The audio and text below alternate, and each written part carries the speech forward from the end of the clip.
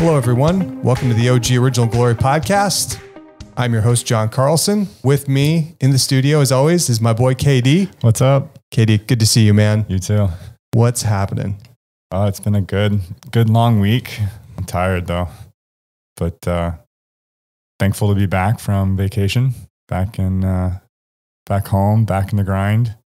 And it was a trip of extremes. I got to hang out with people on the very, very high end of the economic class, and also got to spend some time with people on the very, very, very low end of that, and just a lot of stark difference between that. So coming home, very thankful. So thankful that live here in Phoenix, and thankful for our home, and yeah, so it's good to be here with you guys. Yeah, it's a good place to live. And your burrito story was epic. So my son and I are in downtown LA for this volleyball tournament, and we need to get some food for breakfast. It's like 10:30. So we walk 3 or 4 blocks. We're in the city, like right in the middle of everything, the homeless, the violence, the drugs. It's all there on display. And we go and get these burritos that are recommended, and it's a storefront. So you just walk up and order, and there's no place to sit. And there's a couple people sitting or standing, eating their burritos outside on the street. And we walk these couple of blocks, and I asked my son after we order, where do you want to do?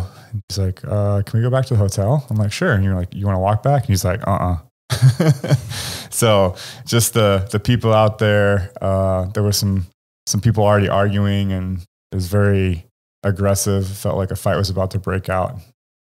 So we call an Uber, and we're waiting for it. And I turned to my left, and about 50 feet from us was a homeless person. And he decided he had to use the bathroom. So he drops his drawers and just urinates on the sidewalk. He's not behind a street sign or a tree, he just doesn't care, out in the open. And then turns around and wants to go number 2. Just right there. In some cases I was like, wow, I don't know, like if he's on something, or if he's just like, I don't care. Like I couldn't do that. So, and I was just like, Daniel, look at that. That's crazy. And then he comes and starts talking to us, and that's fine. Right. I was trying to be nice and kind, but at the same time, I'm like, please don't touch me. Cause he's like starting to get real handsy and animated with his stories. I'm like, dude, I'm sure you could go into a hotel or something. I don't know. But, it was, it's still sad. Like, I don't feel pity for him, just empathy. Like, the place was dirty, and, it seems like there's a lot of resources available in that area that could really, at least make the place clean and give people a place to use their restroom, so that was rough. And then, so we got the Uber, got out of there, and that turned into a, hour long teaching moment with my son as we ate our burritos. So that was good. Yeah.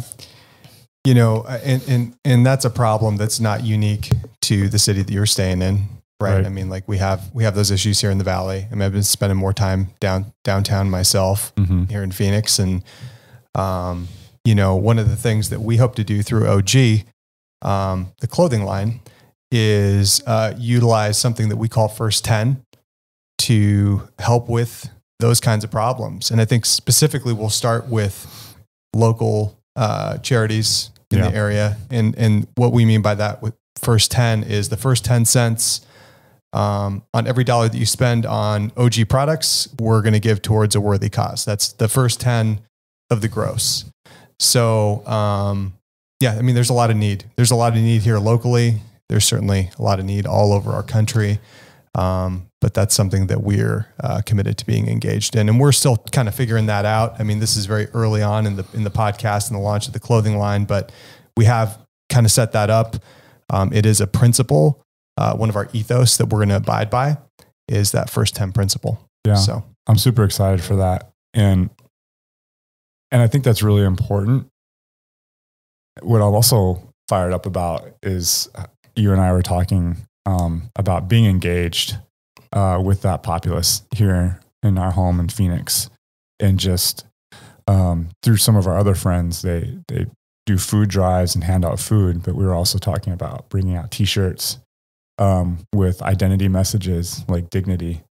And I feel like that's really important, especially after this experience in being in LA. Like, you can just feel the anger. Yeah. And I felt anger. I was like, this sucks. Like, if I had to like live here, I'd be upset about it. Yeah. Like, the conditions aren't okay. And $36 for 2 burritos. Oh, that was the other thing. Yeah. $36 for 2 burritos. Yeah. It's bananas. Like, in an area that's struggling. That blows me away. Yeah. Yeah. It's pretty wild, but stay tuned on that. Just know that if you dig the message, you can check us out at originalglory.com. You can find our gear, and that the first 10 cents on every dollar spent is going to go towards a worthy cause, because we do have a heart for humanity. We believe that Jesus has a heart for humanity, present tense. But with us in the studio today is our good friend, Erik Hanson. We're going to welcome Erik to the podcast. We're psyched to have Erik on. So Erik, welcome. Thank you. Yeah. We would love it if you would just briefly tell us a little bit about yourself. Like, are you married? What do you do for a living? You're from the Valley, kind of type thing. Sure. So, I'm married, live here in town. I'm a crazy native. I was born in Phoenix. Wow. Get out. Yeah. You don't meet many of those. What hospital were you born at? St. Joseph's. Wow. Right down in the middle of Phoenix. Man. Very cool. Yeah. Yeah, that's awesome. You are a legit native. You and my sister, she was born at what used to be Desert Samaritan Hospital. Nice. Back in the 80s, but you weren't in the 80s. I was a wee bit before that. Yeah. Yeah. So, I grew up here, went to high school here, graduated, went away to Westmont College in Santa Barbara, California. Yeah. Which is a killer place to go to school. Heck yeah, it is. Nice beaches. Yeah. Yeah. Finished there, moved back to Washington, D.C., got involved in politics, went to graduate school up in Connecticut, moved to New Mexico, back to California, got married, had a kid, moved back to Phoenix, had another child, changed business, changed vocations like 3 times. I have a resume you could never replicate even if you tried. It's impossible. We are looking forward to getting into that. Yeah. And in the midst of all that, have been growing up, even though I'm turning 55 this year, which is crazy, hard to imagine. What? Dude, yeah, we just had your 50th birthday party. That was like last week. Yeah, exactly. It's bonkers. Oh my gosh. You're looking good for 55, my friend. Right? I would never even guess. Right on. I'll take that as a compliment. Very Thank you, youthful. King D. Yes. Yeah. So, it's crazy. And even though I'm turning 55, I feel like a kid. I still feel like, what am I going to do when I grow up? That whole question. Yeah. And, I'll figure it. Life is like way out there. I'll figure it out someday, kind of a thing. But I guess in the long story short is that God's been kind of fathering me a little bit later in life. I needed a little remedial catch up. And that's been good. So I'm here. I build homes for a living, houses, mostly like townhome type projects. And so I'm a small builder, developer, and guy just trying to navigate his way. And that's the shtick. Nice, man. That's awesome. Thank you for that. Man, I'm looking forward to getting into your story. So if you don't mind, we'd love it if you take us back, tell us a little bit about the early years and just kind of progress on through things that way. Yeah. So like I said, I grew up here, and in a lot of ways, I had a great family. I had a mom and dad who really loved me. I have 2 sisters, but bottom line is from a God perspective, it was more religion. So I was raised in the Lutheran church and went through confirmation classes and all that good stuff, all of which are good. But really what I got out of it was a heaping dose of legalism. And when I left for college, it was just kind of, I would say the best way to describe it is burnt out, and almost like sort of the Jack Nicholson line, is this as good as it gets? Mm. And I went to a Christian college. So Westmont's a Christian college. So I entered there and kind of just in some ways rebelled or pushed it away. It's not that I went crazy and jumped off the deep end with, living some massive sinful life, although pride was certainly a massive factor, which we'll get into later. But, it was just like, I looked around and I thought, gosh, it's like, this isn't that great what I was seeing in a lot of ways. And I think looking back on it's because it wasn't relational. It was rule-based. It was sort of principles, theology, and there was no life in it. I never got that. I never got that from church. I never got that from what I learned growing up. And I got some good things, don't get me wrong. And I got love in a lot of ways, but that was just missed along the way. So that was kind of early years. It set me up, I think, in some ways for some issues downstream. Mm-hmm. Mm-hmm. Yeah, you and I have that in common. Grew up in the Lutheran church as well. I did. And a lot of good things, a lot of good people. Yep. But I think for me, anyways, the big thing was faith was not essential. It was definitely checking a box. And it was viewed very clearly by my parents as not something that was necessary for navigating the Monday through Saturday. It was something that we fit in on Sunday, and it was important, and we got dressed up, and ultimately I did, go through confirmation and do all that stuff too. That was important to my folks. But practically speaking, there was a real big gap there, And so I think I remember a lot of stories from the Old Testament that I picked up on. I don't really remember the message of grace, kind of your point about legalism. And I'm not saying that church was a legalistic church or anything like that.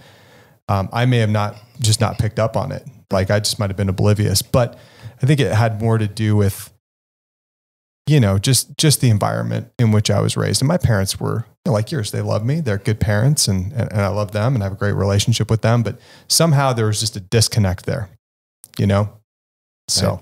It's interesting. The church that I went to growing up, this just hit me as you were talking. The church kind of came to a big spire up into the ceiling, going way up, had this massive vaulted ceiling, and there's a tapestry behind the altar that you're looking at when you're sitting in the church. And it's a tapestry of Jesus holding a staff with little sheep around his feet, looking very kind of placid and, the good shepherd. But as a kid growing up, it always looked weak was what hit me. Like there was no, the majesty, the power, the transformational ability, the miracles, the warrior God. Where was he? And I think given my own story of sort of not being initiated in the masculine journey in the way that I think most young men, boys want to be, it almost angered me. I would look at that tapestry, and when I left, I was like, I don't want to see that anymore. That was sort of my picture of Jesus. That was my picture of God. And to me, I looked at that and I was like, I just can't relate to that. I don't get that as a young man. It didn't appeal to me. And I think that combined with some of the, what I'll call legalism or lack of relational or lack of like it hitting an impact in your life. It was more like you said, we go to church because we should go to church because it's the right thing to do, because it's what you're supposed to do, all those kinds of things. It just almost became something that pushed me away. And, looking at it now, I see that, okay, that's one facet of God, but I didn't pick up a lot of the other things that I guess I was craving at that point in life. Mm-hmm. Yeah. So whether that be in high school leading up to when you went to college or in college, where we're kind of at in your story, where do you go looking for life at that point? Yeah. So I think a couple of things happened. One is, so I sort of pushed away from the church, and what I saw at Westmont, even though there were a lot of this was judgment that I had. So put that out there. A lot of pride on my part, thinking that, I was going to chart my own way and there's a better way to do life. And, I guess I had a little bit of disdain at that point for what I would quote call sort of the religious group at school. You know, there were those people that were really on fire and they went to chapel all the time and lots of prayer meetings. And I'm not sure at this point I could even evaluate whether they were sincere or not. I just couldn't relate. And I was never really called into that. And because of my own baggage and the way that I looked at God, the way that I looked at myself, the way that I looked at life, I couldn't engage that for whatever reason. Secondly, I turned to performance. There was a lot of that in my childhood. My dad was pretty critical. He had a pretty decent temper, and he had a way of, at times could overlook something huge and at times could make a really big deal out of something that was nothing. And so for me, what I picked up in my own story, you know, I wasn't the world's greatest, biggest, strongest athlete. I wasn't, you know, I didn't come from some trust fund. I looked around and it was like, you know, I somehow picked up, well, performance is the way to do it. So if you're supposed to go to college, you know, well, what do, right? You get good grades. Okay. Mm-hmm. And what are you supposed to do? You're supposed to be involved, right? I mean, and figure out what you're going to do with your life, right? Make a plan, work your plan, get after it. And so that, and I think chasing the beauty became a way that I found life. It made me feel alive, so to speak. And what's beauty? What do you mean by beauty? Chasing Eve, chasing the girls, the ladies. Yeah. And it's not that I was like this, some crazy womanizer, but what I found was when I would engage with what I call a woman at that point, I mean, I was really a little boy inside, but she was a woman. I couldn't stay myself. I didn't know myself, and I would get lost in that relationship. So what happened was how she was doing, how this relationship was doing, how it made me feel, what it brought to me became that sort of life giver, if you will, right? Oh, yeah. And I didn't have it coming from God because I was sort of pushing him away and I was trying to make my own way. This was a party of one, you know, Eric, party of one, Eric. That looked really good, right? That felt good.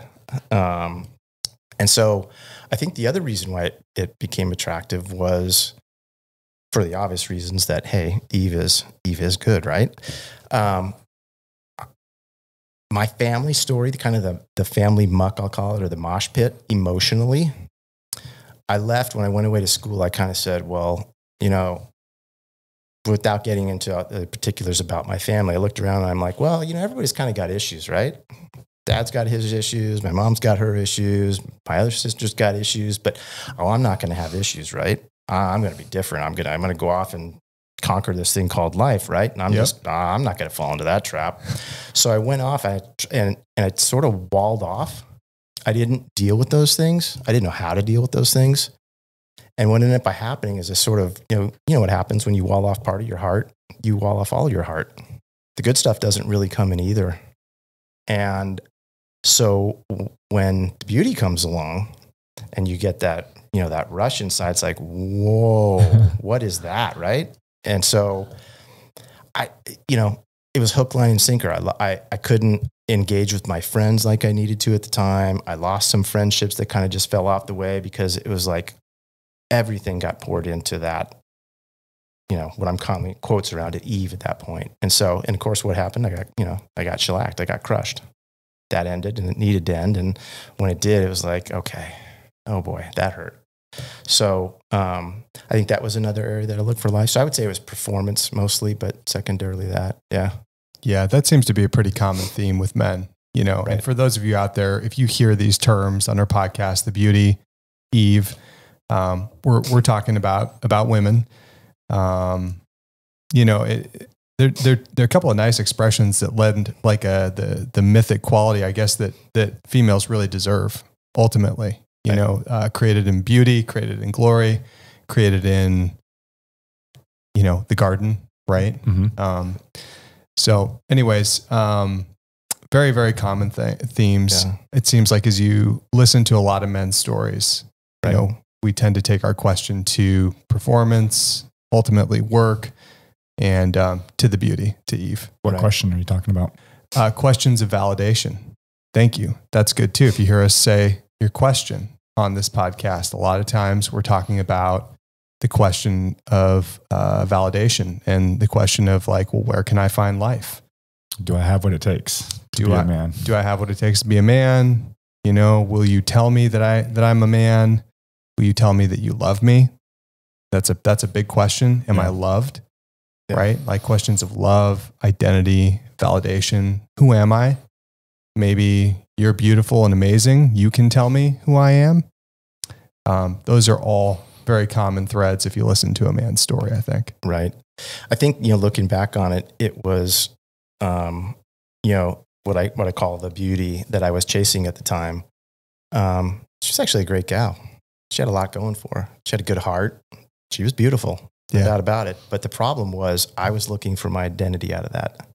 I was looking to get something from her that would try to, quote, make me right, or make me feel that I was on the right track, or make me feel that I understood what I was, or make me feel like a man. I probably couldn't even have told, in fact, I know I couldn't have told you that at that time. Yeah. But that's what I was doing. I was trying to make myself all right. And this is, you know, right? Well, what do?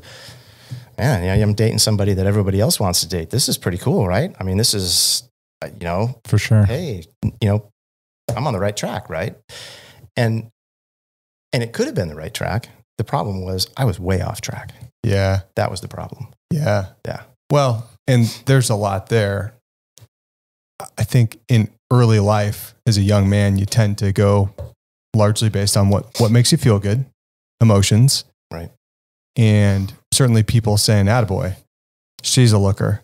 Like that doesn't help ultimately, no. Right? Like it's just going to encourage you to go down that path. And then, you know, there's what's presented in the world as being life. Right. And all you have to do is turn on the TV or go watch a movie and what's presented as life for a young man, especially growing up in, you know, like the 70s and 80s in America. I mean, the picture of masculinity is James Bond or Charlie's Angels, the Farrah Fawcett poster on the wall. Totally. Right? Yeah. You know? Yeah. I don't know. Harrison Ford, Indiana Jones, whatever. Yeah. Indiana Jones is still pretty cool. But yeah, I mean, so anyways, just to clarify some things for those of you out there who are listening, you're going to pick up a lot of these expressions as we move through things, and we'll try to pause and explain what we're talking about, so it's not some kind of esoteric conversation.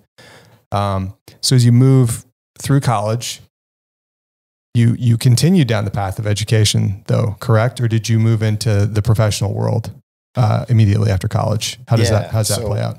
I graduated college, and like 2 days after, you know, walk the line and get out, I moved back to Washington, D.C., and I took a political job working on a little local campaign outside of Washington from a political kind of guru back there who recruited young people to work on campaigns. Really? Yeah.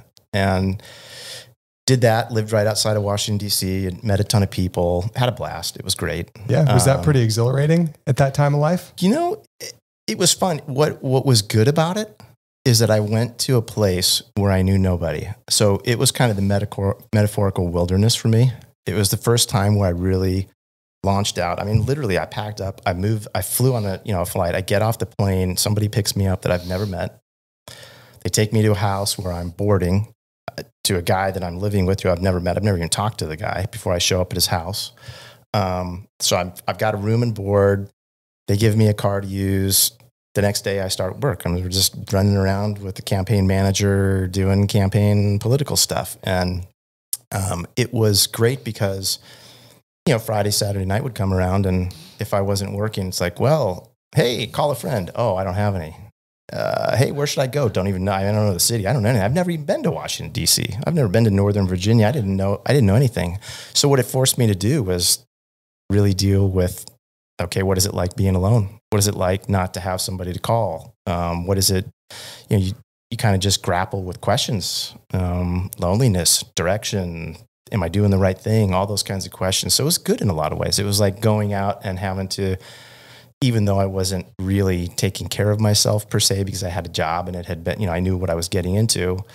I had to, in some ways, stand on my own 2 feet for the first time, you know, where you don't have the cadence and the rhythm of college and dorm life and friends and social stuff going on all the time. It was like, okay, I got to, like, whatever happens is whatever happens. And I got to kind of figure that out. Right. Yeah. So it was good. I did that for, that rolled into another political job. I ended up by working for a great national lobbying, kind of grassroots lobbying organization, which I'm still involved with to this day, which is really cool. Oh, really? Yeah. And so I did that for a couple of years and was involved in sort of state legislative activity throughout the United States and some national political activity. And it was really great. Met some fantastic people and grew up a little bit. Had just some really unique experiences with, high level political people that taught me a ton of great things.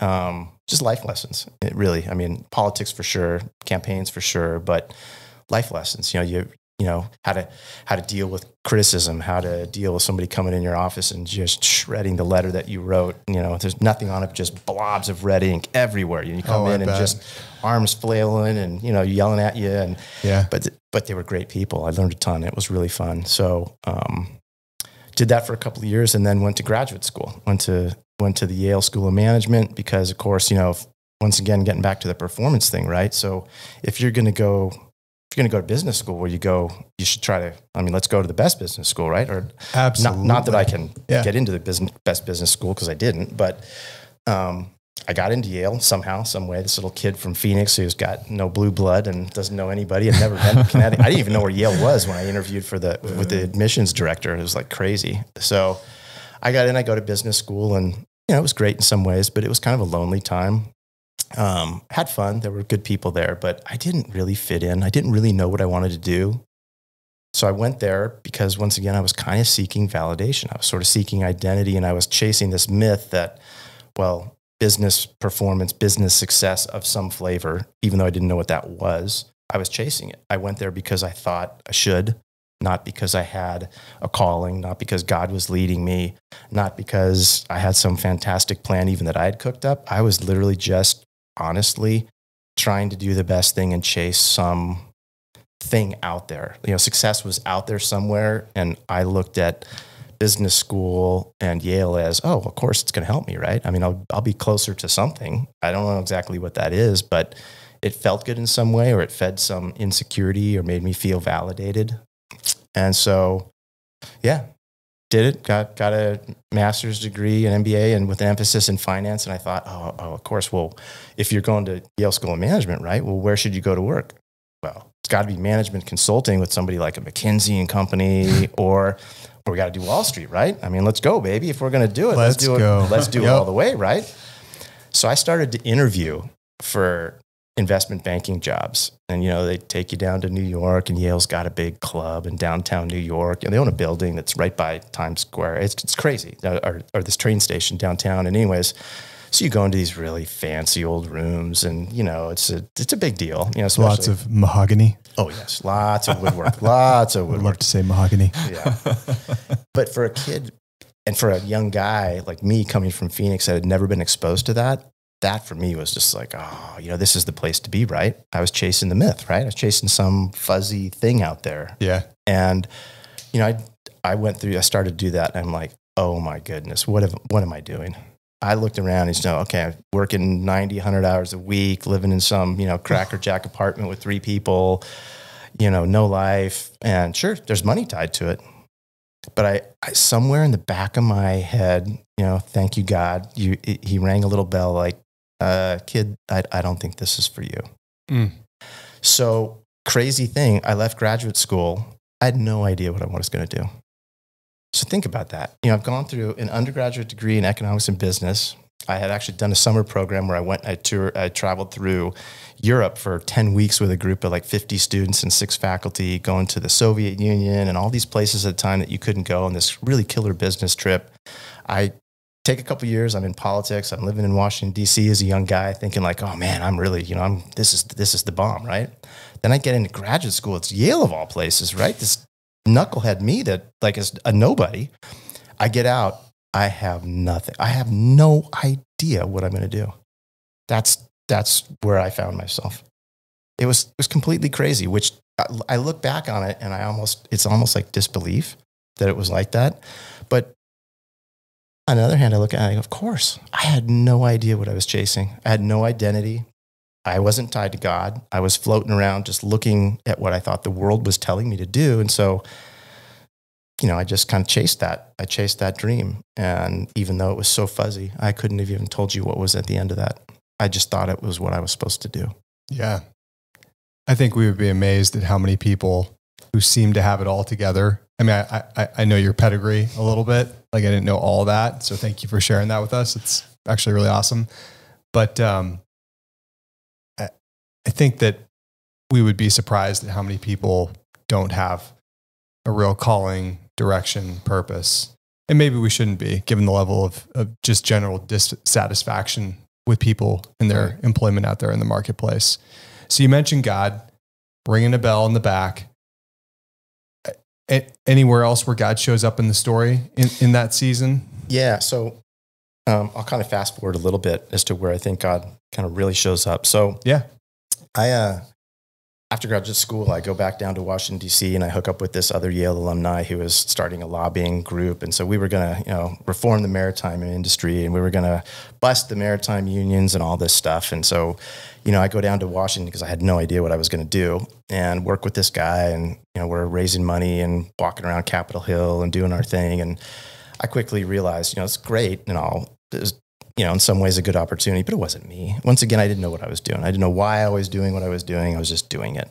So I finally left that, and I decided I wanted to get a little closer back out to the West. I'd been on the East Coast for several years, and, I've done Connecticut and DC and traveled a little bit. And I'm like, I'm this guy from Phoenix. I need to get back to I got to get West. Go West, young man. Right. So I'm like, I have no idea how to do that. I don't got two nickels to rub together. So, I talked to an old boss of mine who's also a political guy, and he's like, well, I can't get you back to Arizona or California, but I can get you as far as New Mexico. Are you interested?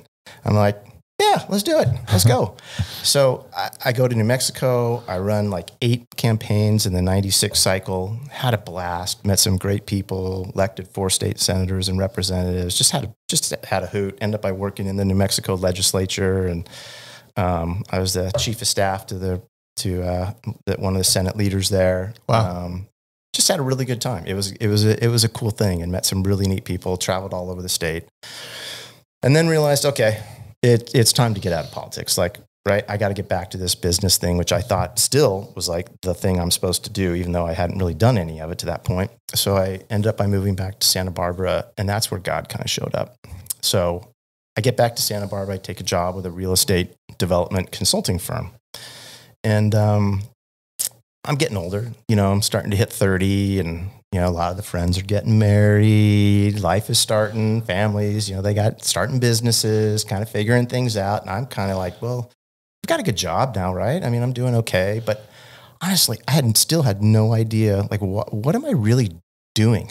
And I found myself kind of wrestling with that more and more. And I started to get angry. What I got was, why isn't life working out? Why do I not want to know what I do? Why have I not found the right woman to marry? Why?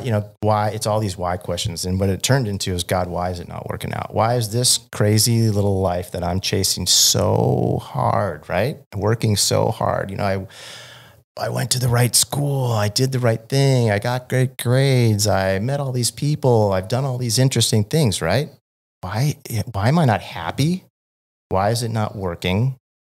Why, and so at that point, had a friend who kind of said, I'm going to this counselor, this Christian counselor, and I think you might really benefit.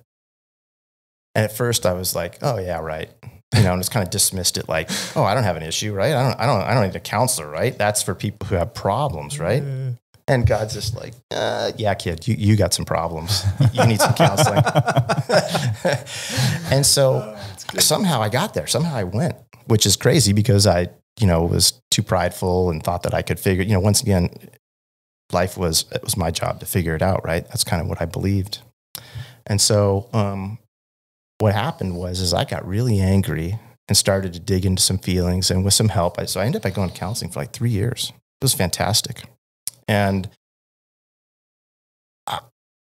I just wrestled with God. I finally started to get real. And in sort of that anger and that bitterness and sort of digging into my story and why was I the way that I was and why did I feel and think the way that I did, and in some ways to get into at least scratch the surface of identity, even though she never really could kind of lead me into that or didn't. I don't think it was really, it wasn't her thing, but really helped me a lot. And so I started to just wrestle with God. I remember nights where I'd go down by the beach and just, raging in my car, just yelling at the top of my voice, like, okay, God, you're big enough. You got big shoulders. Let's go. What about this and what about that? And just, literally just having these like fights with God, emotional fights. And, God does what he does. He stands there and he takes it. He listens. He loves you. And that was kind of the beginning, when I look back on it, of, okay, I started to grow up a little bit. I started to, in a first infant little steps, kind of have some kind of a beginning of some sort of relationship with God that wasn't churchy, that wasn't religion. It was God. And that was a great thing. That was good. That was really good. Raw and real. Yeah. It wasn't some formula. I wasn't doing it because, this is the thing you do, right? Like, you're supposed to grow up, get to 30, not have any clue as to what you want to do with the rest of your life, and go see a counselor. That's the plan, dude. Right? Get on that road, huh? And yet when I'm honest, that's where I found myself. Even though on the outside, to a lot of people, it looked like, oh, look at all the things he's done, places he's lived. Look what he's been to, New York, Washington, D.C., been to Yale, he's been to this, he's done that, he's, run campaigns, he's raised money, he's yada, yada, yada. And really, I was empty. I found myself on empty. And so that's, I would say, the first time where sort of I had enough, where I let my own guard down and was at least real enough with God to say, okay, I can't do this thing myself. And so that's where I think, as an adult, it's kind of really where, in some real way, God enters the picture. He was always there, obviously. I allowed him to be part of my life, I guess, is a better way to say it. Yeah. Sounds like the thirst was there for life all along. Totally. I was looking for him. I just had no idea that that's where it was found. Isn't that funny? I grew up in the church. I went to confirmation classes, 3 years of those. You know how that goes. I do. Mm-hmm. I go to a Christian college, which was a great place, great people. And I totally missed it. I didn't get the real deal. And I look back and I go, how can that be? And then I look around at life and I look around at the, kind of now being 55, and I look back and I go, wow, I think a lot of people miss the real deal. I missed the real deal. I can tell you that. Yeah. Do you think you missed it, or do you think you didn't see it? Because my story is in a lot of ways very similar to yours. Uh-huh. And I view like my experience growing up in the church as the seed that was planted. And even though I didn't have the experience with church, like the way I understand my relationship with God now, which I really wish I would have had then, I still would credit like just being there and being pointed to God or knowing God for at least planting the seed, so that eventually I could have that moment like you had your moment of arguing with God, like the argument with God, like coming to God in that infant place. That's very much like an infant, right? Infants can't communicate. So what do? They cry, lash out. Right. Your desire is for the Father, right? And you're like, communicate with me, like finally opening up to that. But in that infinite time, or in your maturity, you're an infant. So all it comes out as is raw emotion. Right. Yeah. I'm not sure fully how to answer that question, but what hits me is, I think through my own woundedness, my own story, and I wasn't able to get some of what you described, David. Some of it was there. And in some ways, I think the seeds were planted, it wasn't all bad, right? It's never all bad. But so I wasn't able to engage or receive the good parts. But I think in truth, I only got part of the picture. And, I mean, it's like a seed, like God says, the seed gets tossed out on the, on the rocks and has no water and bakes in the sun. Well, it's great that it's a seed, but it takes more than that for life. Right. Yeah. And what I got was like one piece. And when you view some of the other things through other people's wounded stories and through your own wounded story and through the hurts and kind of the arrows that come and the agreements that you make with things that aren't true about life that you think are true, because the world's telling you they're true, right? I mean, it's telling you all the time that, all kinds of messages that I was grabbing onto partially.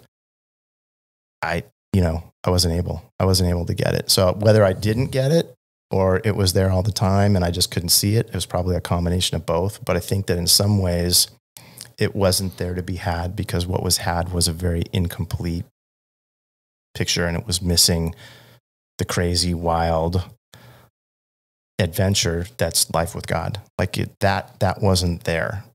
And so I'm not sure, how many flavors you put on that in the cake and how many, colors you paint on that canvas. If the real God, alive, loving, interested, wild, crazy, adventurous warrior God is not in the mix somewhere, like, what do you really have? What do you get?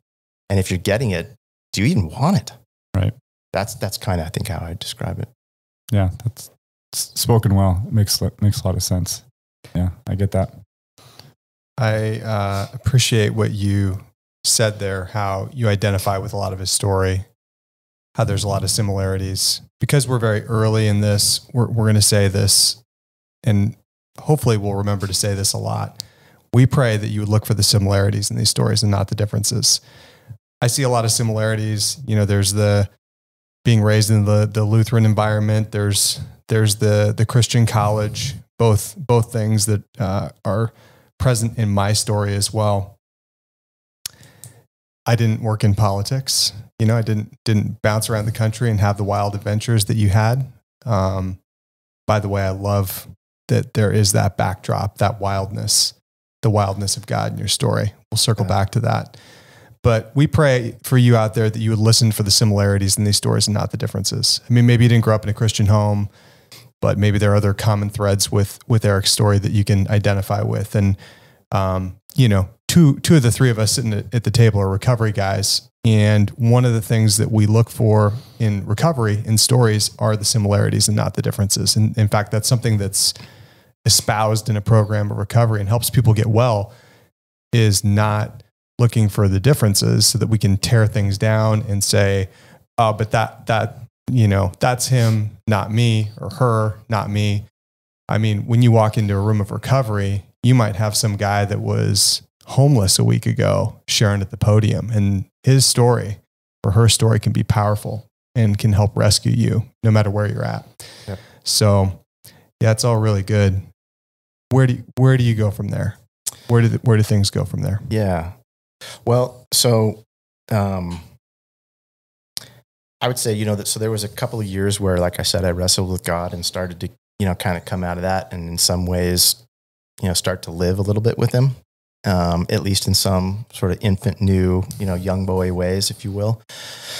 And, so I got involved in business in Santa Barbara and, I ended up by starting a direct mail and data management, kind of partnered up with some guys who had a small business and they asked me to be part of it. And I joined them and we kind of grew this business in Santa Barbara. And I did that for a few years. And along the way, lo and behold, I, came home to visit my parents one weekend for Thanksgiving, and I'm going down to a U2 concert the day after Thanksgiving because I was a big U2 fan. And so some friends of mine went down there, and I'm sitting on the sidewalk. So I'm trying to get into the heart, the middle, like the private area in front of the stage where the first 200 people, you get on the floor and you're right in the middle of the stage there. So I'm down there and my friends and I, it's a couple hours, we're sitting on the sidewalk, and of course we're getting hungry and we need some coffee. So we walk into the ground floor of the Hyatt Hotel because the concert was down at, then it was kind of, I think, America West Arena where the Suns play. So we're going in, there was an Einstein's in the ground floor of the Hyatt Hotel at the time. And I walk in one side of the deal, and this really good looking lady walks in the door on the other side, and we pass each other in the hall, and I kind of make eye contact with her, and I make a U-turn and sort of turn around and say, I follow her into I was going to go to the bathroom first, but she's going into the coffee shop, and I'm Pull like, a Maverick in the original Top Gun. oh yeah. Yeah. So I'm like, I'm going into the coffee shop now.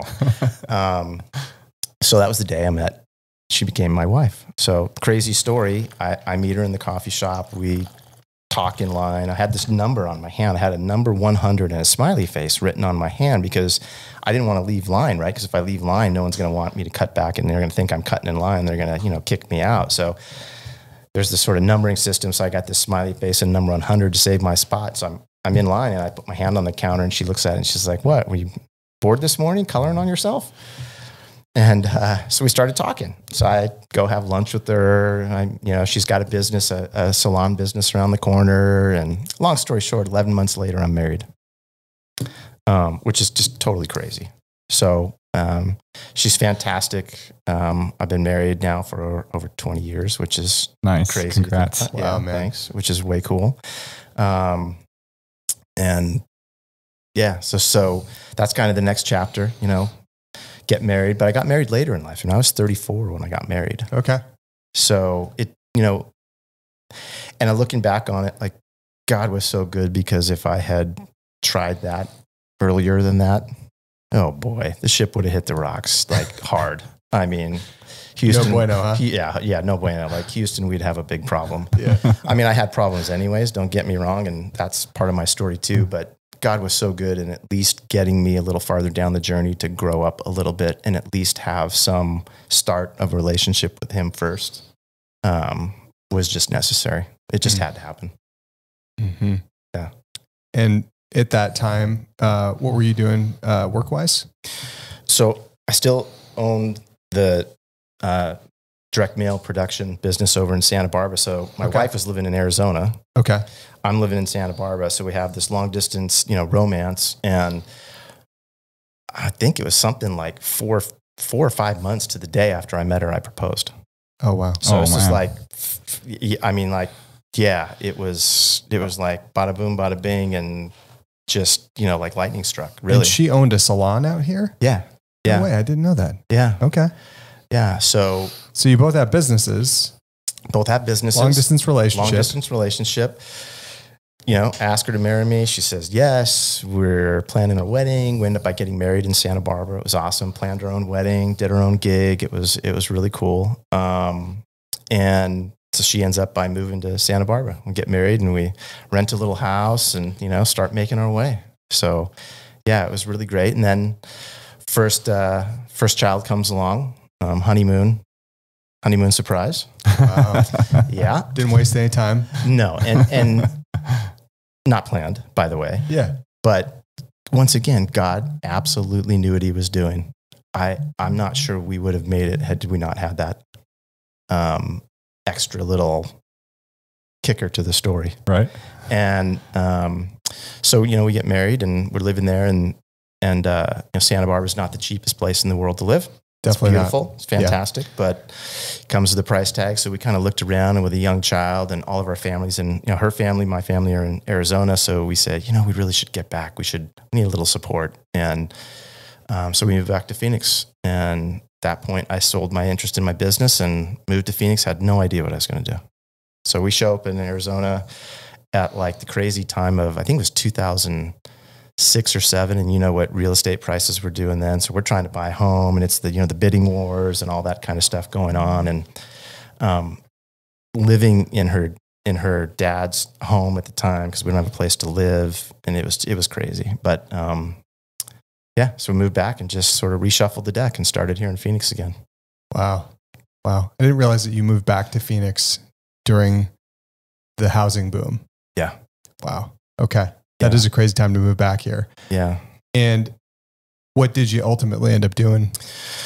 Ultimately, I ended up by being asked to join a building materials, a green technology, if you will, building materials startup out of Las Vegas.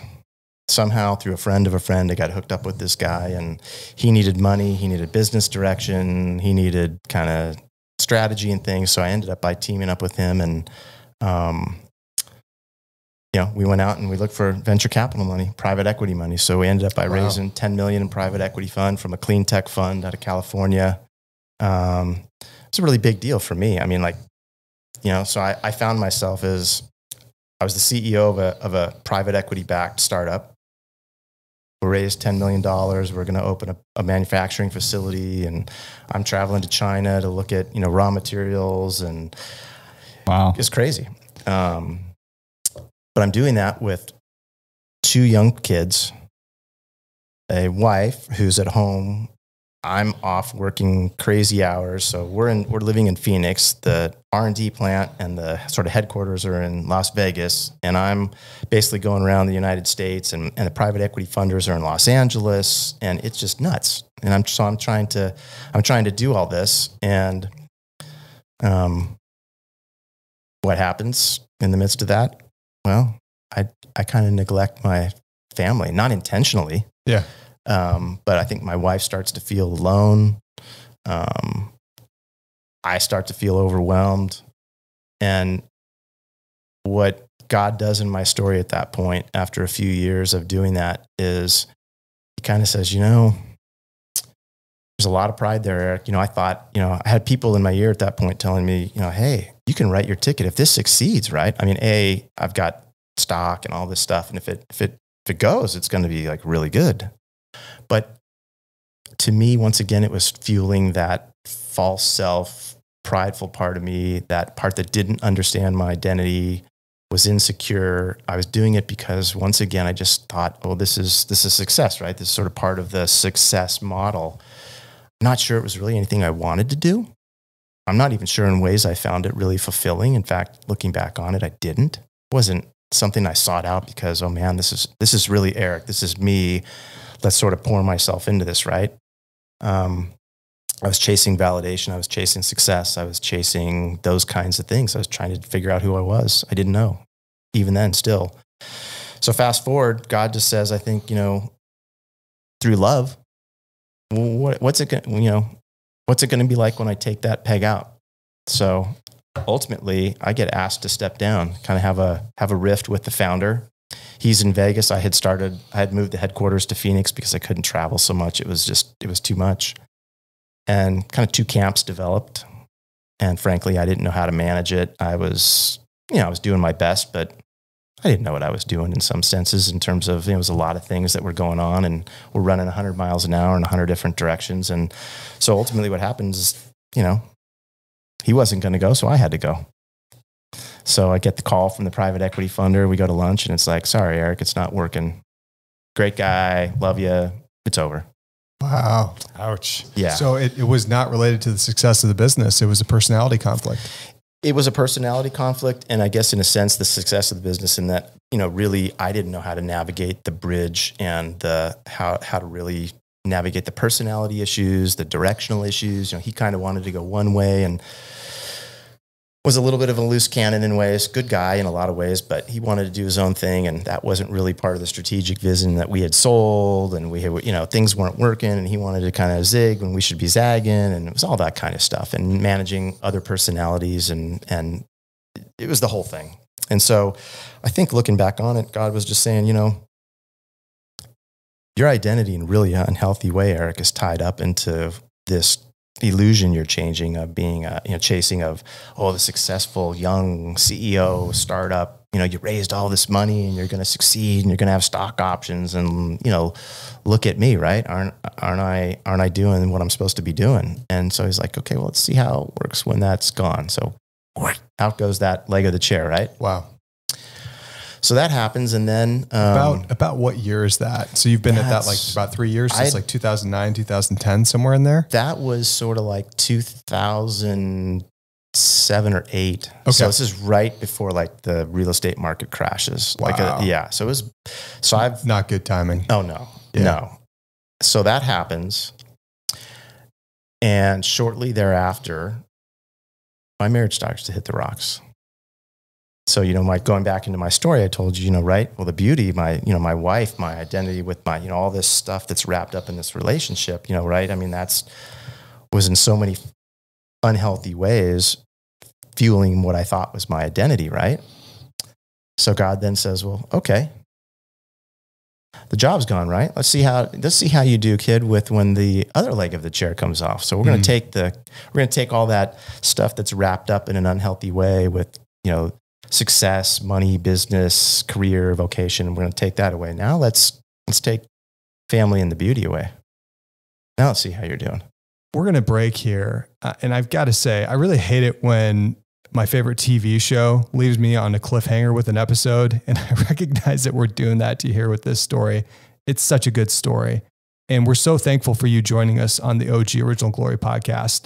This is part one of a 2-part interview with Erik Hanson. And it really speaks to the wildness of God. So a couple things. You can check us out at originalglory.com, where you can find the blog, resources, our gear. I actually wrote a blog about the wildness of God. Another thing, if you're enjoying this podcast, this is a new venture for us. We'd encourage you to follow the podcast. Please follow us wherever you find your podcasts, and share it with a friend. There's a lot of talk, a lot of excitement about a revolution in the body of Christ with movies like the Jesus Revolution, and just an excitement in the air. But if there really is a revolution that's going to spring up, it's going to be ordinary people like me and you, people like Erik, people like KD, walking this out in the context of our daily lives. And that's really a big impetus for this in the OG Original Glory podcast. We want to bring you relatable stories and show you that a deeper walk with God is possible, and that God can bring you life. So until next week, we're signing off. Thank you.